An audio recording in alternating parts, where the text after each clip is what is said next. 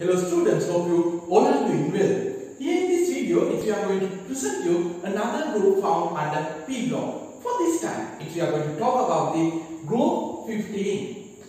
It's 15th group chemistry that we are going to discuss here in this as well as in our next video. We have planned to discuss this 15th group in 2 videos. As at the very first, we are going to recognize those 15 group elements and their properties, varying of various properties of the group. Then after, it's our major concern about one element under our syllabus, in our A-level syllabus.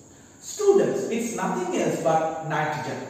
So, we are going to focus on nitrogen in our next video. Okay, anyway, let's find out what are the 15 group elements that you would find there. Students, when we talk about 15 group elements, you would find nitrogen, phosphorus, arsenic, antimony, bismuth being there. Those are nitrogen, phosphorus, arsenic, antimony, bismuth. When you check for their properties, on 2 bases, actually we could call them on 2 contexts. We could name as metals, non-metals. Okay, let's find them out. So, based on their physical properties of what? Of elements. We could categorize them as non-metals. Here also non-metals. Non-metal. This is a metalloid.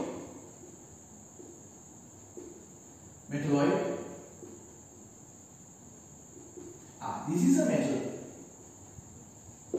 So, students, based on those elements, their physical properties as whether they conduct heat and electricity, ductile, malleable, sonorous sound when those were beaten, emit. So, whether they are having metallic structure. If those all properties are there, it's a metal for sure. Then students, if those totally opposite properties if you get there, it's a non-metal. Then if you get in between properties, some properties of metal, some properties of non-metals, if you get, then those are called metalloids. So based on such physical characteristics, physical properties, we could name those elements as metals, non-metals, metalloids and noble gases as well, but we don't have noble gases here in this group. You could find there in 18th group, noble gases. Students, there is another way you could interpret or you could categorize them as metals, non-metals. What's that? It's based on their chemical properties of oxides. What are the possible chemical properties of oxides? Students, it could be acidic for sometimes. Acidic oxides are basically formed by, not basically means not basic, basically formed by non-metals. Basic oxides are generally formed by metals. Okay, some elements they form oxides that exhibit both acidic basic properties, then we call them amphoteric oxides. Students, if you find any element forming its all the oxides as amphoteric, then we could name the element as an amphoteric. At most of the time those are metals. For that reason, amphoteric metals, others are noble gases. So on that basis, it is based on chemical properties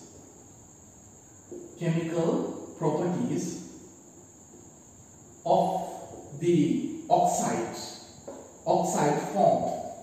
Then nitrogen forms few various oxides actually.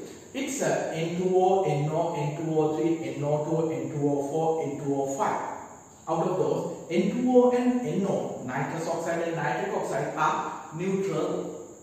Then it's N2O3 to N2O5, N2O3, NO2, N2O4, N2O5. Those are acidic oxides. Therefore, most of oxides nitrogen form are acidic. Therefore, it's a non-metal. It's a well-known non-metal.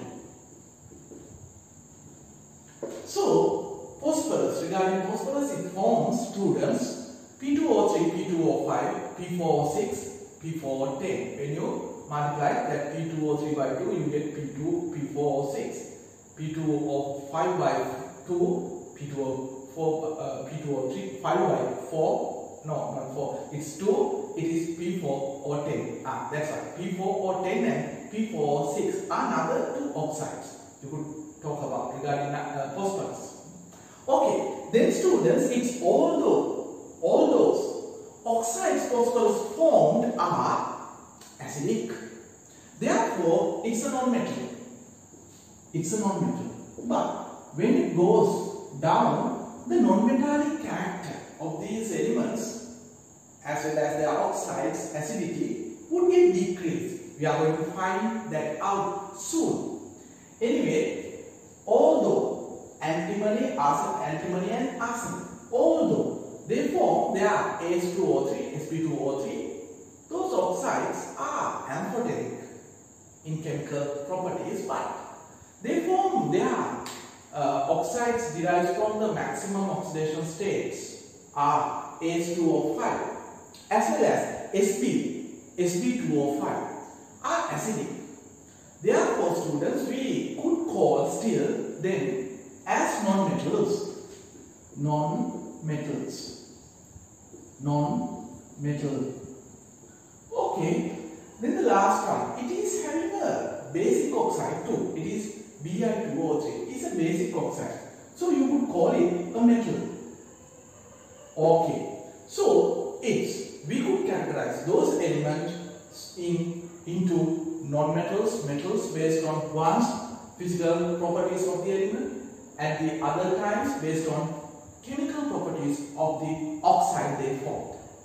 Then students, when you check for those elements physical state that they exist at, if you could find N existing as N2, it's a gas, at gaseous state you would find N2. Then students, phosphorus could be found out as either white phosphorus,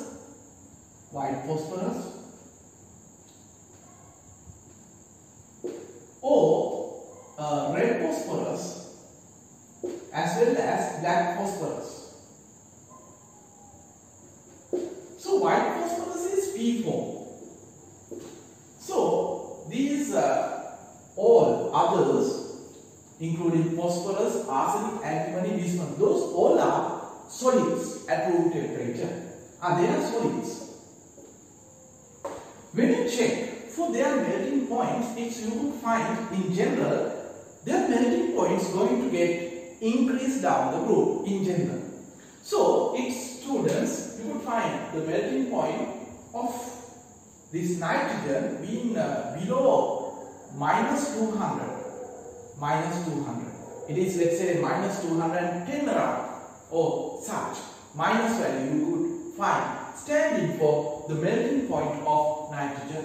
When you check for the melting point of white phosphorus, it is 44. It is the others, red phosphorus, let's say, it is 590. So when you check for others like arsenic, it is 623 around its melting point line. Students, it's for antimony, you would find it being 630. So from nitrogen to antimony, you would find an increase of their melting points. Students, it's when you check for bismuth, it is 217 you could find. It's quite low, but these all phosphorus, arsenic, antimony, bismuth could be found at solid state at room temperature except nitrogen. Nitrogen is the only gas that you could find at room temperature.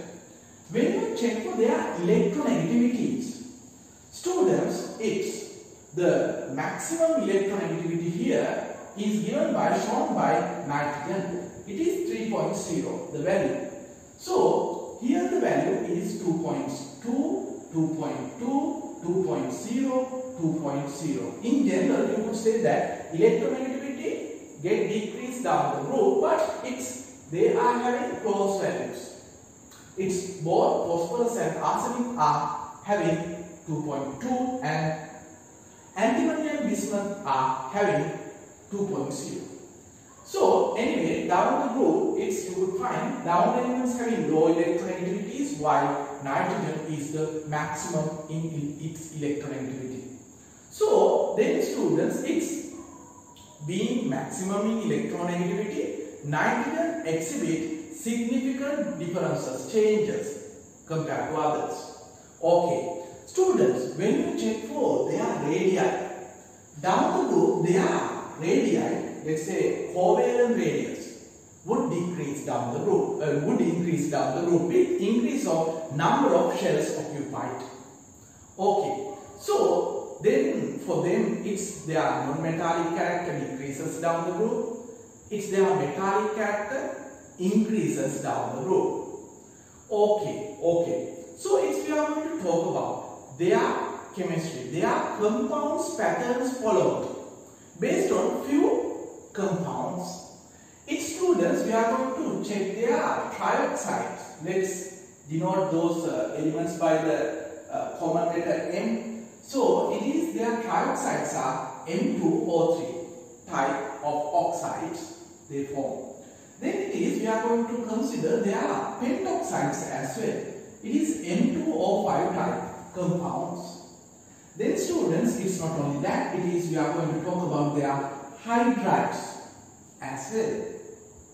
Okay, then it's last but not least, we are going to talk about their halides. And the halides, we are going to find their trichlorides out. Their patterns follow down the groups. Let's find them out. How those trioxide, pentoxide, hydrides and chlorides would vary or would change their patterns down the group. Okay, let's find them out. Students, regarding trioxides, when you talk about, you will find this forming N2O3, the trioxide, P2O3, AS2O3, Sb2O3, Bi2O3. When you check for their properties, you could find these N2O3 acidic, P2O3 acidic, H2O3 amphoteric, Sb2O3 amphoteric, and Bi2O3 being weakly basic. It's a basic. Okay. Students, when you check for their chemical properties of the trioxides, you could find those varying from acidic to basic through amphoteric. Okay, it is N2O3, P2O3 acidic, H2O3, Sp2O3 amphoteric, and Bi2O3 basic. Then let's find them out. They are pentoxides. It's before that. It is down the group, its non-metallic character decreases. Non-metals oxides generally are acidic, while metallic oxides are basic. You could find that clearly here, varying of those properties, chemical properties of the trioxides. So down the group, with increase of metallic character, decrease of non-metallic character, acidity of trioxide get decreased, increasing basicity of them. Okay students, let's find them out their pentoxides properties. Okay, so you could name them as, you could give their pentoxides as N2O5, P2O5, AS2O5, Sp2O5, Bi2O5. These are the pentoxides they form. Okay, when you check their pentoxides, you would find these all being acidic. This is strongly acidic. Strongly acidic. This is acidic. Acidic. Acidic. This is weakly acidic. Weakly acidic. Okay. It's down the group, they all are acidic anyway. Their pentoxides are acidic, but down the group acidity decreases. In that aspect, you could say called basicity increases. Acidity decreases. If acidity decreases, basicity would increase. Down the road, students, you could find this being quite unstable. It's an unstable. Bi2S5 or O5. Unstable. So, their stability decreases down the road. Okay. Anyway, those all are acidic oxides, but the acidity decreases down the 15th group. Okay students, let's find out the properties of those 15 group hydrides. 15 group hydrides, I will give them as NH3, PH3, ASH3, SPH3, BiH3. We call them ammonia, phosphine, arsine, styrene, bismuthine. We could find out their properties being quite opposite of oxides properties. Hydrides, when you take those hydrides, you would name this as, find out its property being basic. It is weakly basic. Earlier, these were named as neutral, but they now are called amphoteric. Hydrides, amphoteric.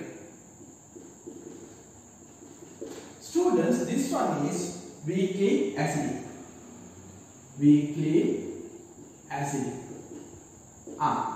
That's how their properties of hydrides vary.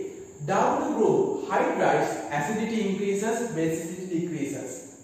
But it was earlier for their oxides, trioxide, acidity decreased, basicity increased.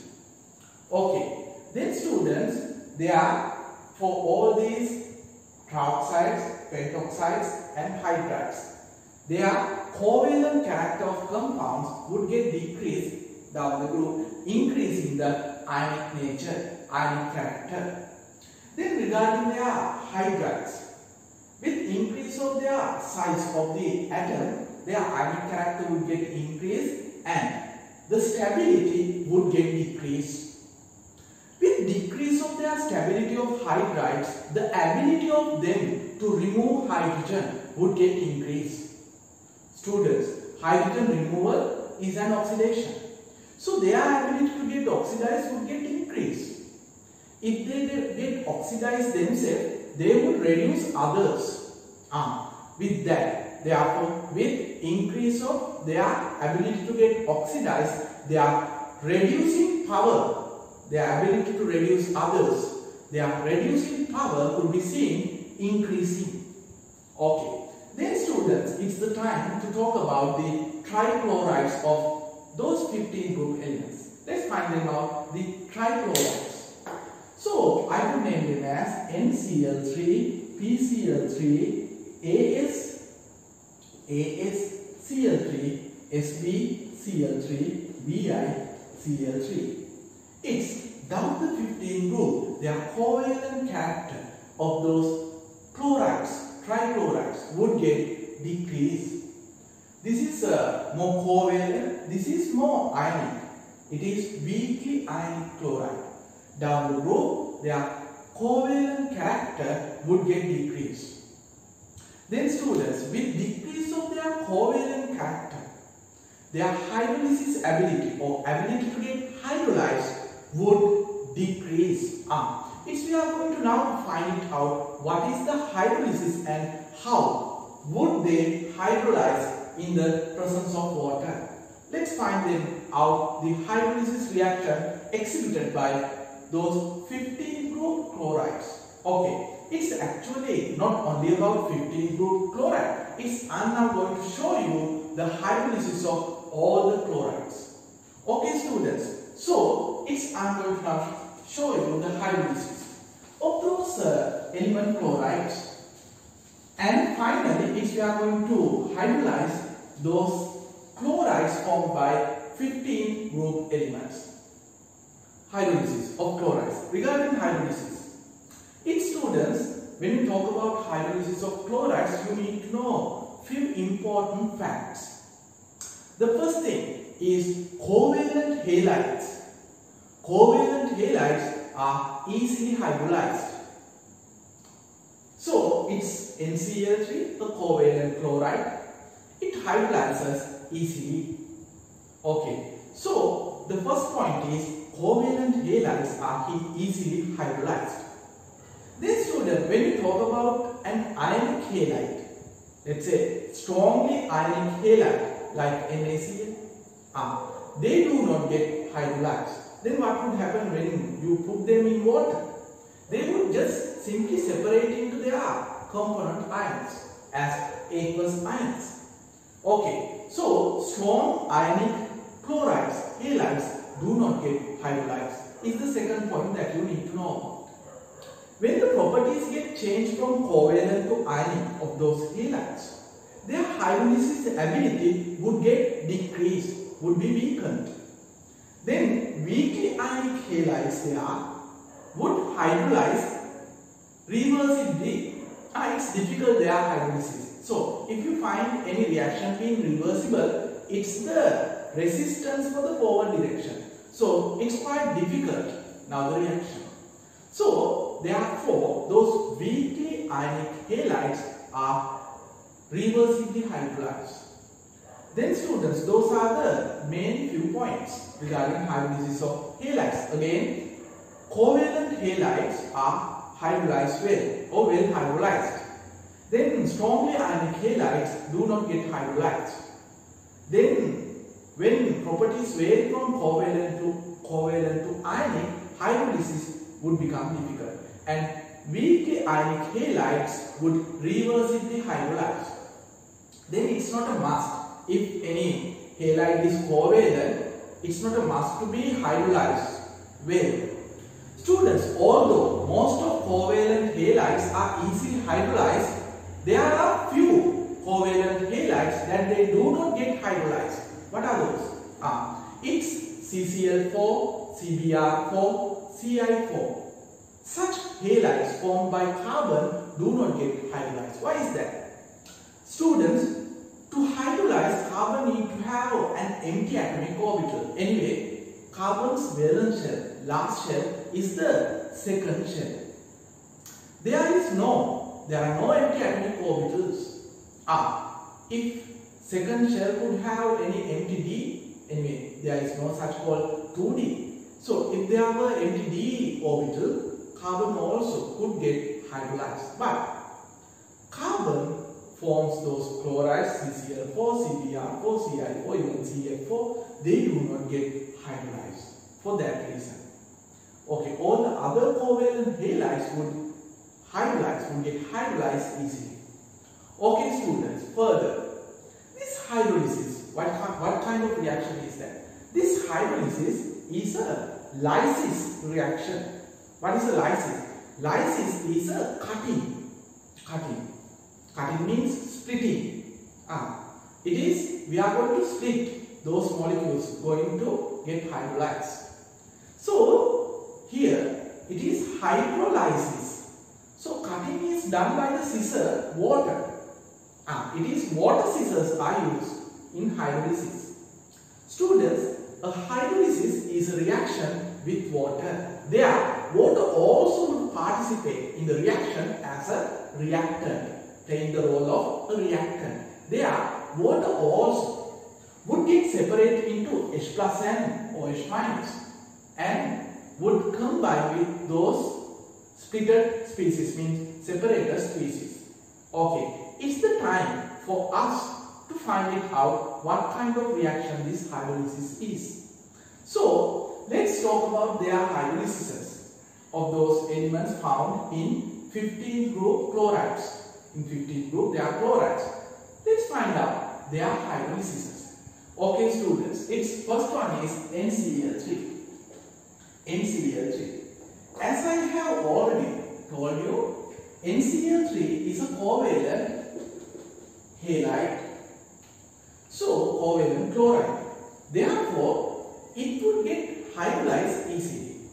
So, in this hydrolysis, during the hydrolysis, its oxidation state would not be affected, would not get changed. So let's find it out what's going to happen. Students, when you check for the NCl3's N's oxidation state, you could find out N is the third most electronegative atom in the world. So N is more electronegative than chlorine. So therefore, when you find out the difference of electronegativity, this bond, covalent bond, would be polarized as giving a slight negative charge on nitrogen as well as slight positive charge on chlorine. Its others also would be polarized similarly. It's a slight negative charge would be kept on the nitrogen end of the bond, as well as the slight positive charge would be kept on the chloride end of the bond. Therefore, though it is not a fully separation into ions, it is this nitrogen here, it takes that bond electron cloud but partially. Therefore, by this bonding it is -1, by this bonding -1, by this bonding -1, the nitrogen's oxidation state here would be seen as -3. With respect to nitrogen, this is +1, +1, +1, the oxidation state. My point here is very clear, as here in NCl3 you could find nitrogen having its oxidation state -3, therefore 3 minus. Chlorine is having its oxidation state +1. As I have told you, hydrolysis is a reaction with water. Their water also participate in the reaction as a reactant, giving H plus and OH minus. Students, water would provide H plus and OH minus. Out of those H plus and OH minus, plus would be born with minus here, minus would be born with plus here, in that way. Therefore, the possible products you would get are NH3. It's ammonia you get, nothing else. Then students, it is this O minus would combine with Cl plus, giving you HOCl. It's the other product, HOCl. So then this is a covalent chloride would easily get hydrolyzed. So students, without biparting, you would get the product standing for those hydrolyses in that way. You simply check for the oxidation states of each atom. Accordingly, you split water and join with them. You would easily get the product standing for hydrolysis without biparting of those. Then students, when you do the hydrolysis of others, you would find out PCl3. Anyway, when you balance this reaction, you would find that out you need 3 Cl and 3 O's when you write 3 here, and 6 H's and 1 N. Okay, then when you check for the hydrolysis of PCl3, students, with water it's going to get hydrolyzed. P's oxidation state is +3 here. Cl is having -1. Okay, then water would be split into H plus and OH minus. Plus would be born with minus. Therefore, its one product is clear, it's HCl. Then students, when you check for the other product, you would simply find it being OH, OH, OH. But rather than being this way, it goes under the rearrangement like this. So students, it becomes a P double bond O. It's compulsory. When you talk about acid of phosphorus, it's compulsory to have 5 bonds around phosphorus, and it needs to have at least 1 PO double bond. Then the acidity is caused by the hydrogen attached on oxygen. It is OH groups. When you have OH group, those H's on O's could easily leave at the next time. So the acidity would be caused by those H's. So the number of OH group is the number of H pluses could be given by one acid molecule. It is called the basicity or proticity of the acid. Here it is H3PO3 hydrophosphorus acid you get. It is a dibasic acid. Okay. Then students, when you get a hydrogen attached to phosphorus, it would exhibit some reducing properties as well. Okay. Then the product is clear. It is with HCl you are going to have H3PO3 with oxy acid or phosphorus representing +3 oxidation state. Okay. Then when you balance this reaction, hydrolysis reaction, you would write 3 here, it is 3 here.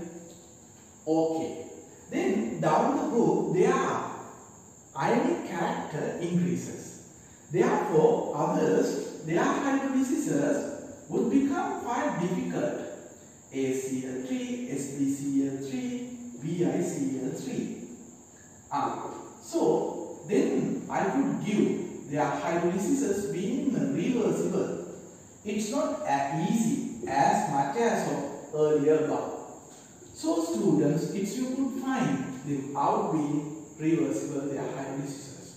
Then following PCl3, I would write the product standing for ACl3 as HCl and H3ASO3. Okay, you could balance it similarly as here. Then students, next two is quite different from others. Within next two, you are going to find some precipitates being given. When you treat SbCl3 with water, you get a milky solution, a white precipitate. That's why. Students, it is you get SbOCl, a white precipitate, with HCl. So it could be 2 of HCl. So it is in this way you are going to find its hydrolysis of antimony chloride B. So this could be seen in some magic shows, as you could find when SbCl3, the substance, is treated with colorless water, turning into milky solution. Magician, they turn water to milky using SbCl3. Okay, not only SbCl3 but also BiCl3 you could use in the same magic. As when you treat BiCl3 with water, it turns milk. Means milky solution. It is a white precipitate you get there. Okay, with HCl here as well. Then students, it's the hydrolysis reactions of those 15 group trichlorides. Okay, so it's regarding hydrolysis. Again, these points are very important. Hydrolysis is a reaction with water. Water separates into H plus and OH minus, splitting those Cl and that element there into two species based on their oxidation states. Oxidation states generally would not get changed during the hydrolysis. Okay, covalent halides are easily hydrolyzed. Strongly ionic halides do not get hydrolyzed, but weak ionic halides are reversibly hydrolyzed. Okay, students, it's then we have checked out those properties of 15th group elements as trioxides, peroxides, hydrides and trihalides. Okay, now it's the time for us to talk about the element. Under 15th group that we have got in our syllabus is nitrogen. Students, it's not in this video but in our next video, we are going to focus on nitrogen's chemistry. Okay, hope you could understand these simple few points. These actually are very simple and logical, therefore you shouldn't by heart. If you once get the logic, students, it's the duty of you as to find out the logic behind each, the pattern. Then you would start loving this inorganic part, in inorganic chemistry. If you miss the logic, there would be many reactions, lists of reactions to by heart at the next time. Therefore, find those out. What are the logics behind those reactions and varying of those properties, the way the patterns followed down the groups, down throughout the periods by those elements, by the compounds they form. Okay, it's very important when you find those compounds being given in inorganic chemistry questions. You could easily answer them. It's very enjoyable. Okay, students, we are going to round up here in this video with the hope to meet you again in our next video regarding nitrogen chemistry. Okay, students, goodbye.